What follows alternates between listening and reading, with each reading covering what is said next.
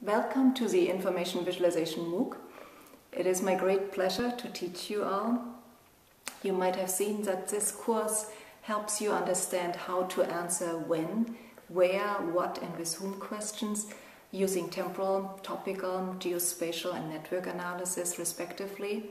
It's also unique in that you get to work on client projects, on real-world projects that have true user needs, and you get to work in teams on those projects. I'm also glad to let you know that the Visual Insights textbook now features much of the materials that are covered in the slides and the videos. So you can follow it along in the book if you like, but you don't have to purchase it because much of this material is available online. Starting March 2015, we will also have the Atlas of Knowledge available, and part 2 of the Atlas, which features the visualization framework, is made available as a PDF file as part of the MOOC.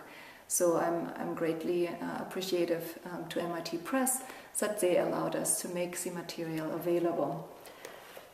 You might also have checked out the online materials which actually give you access to the Site2 tool, which we have been developing and which lets you run temporal, topical, geospatial and network analysis.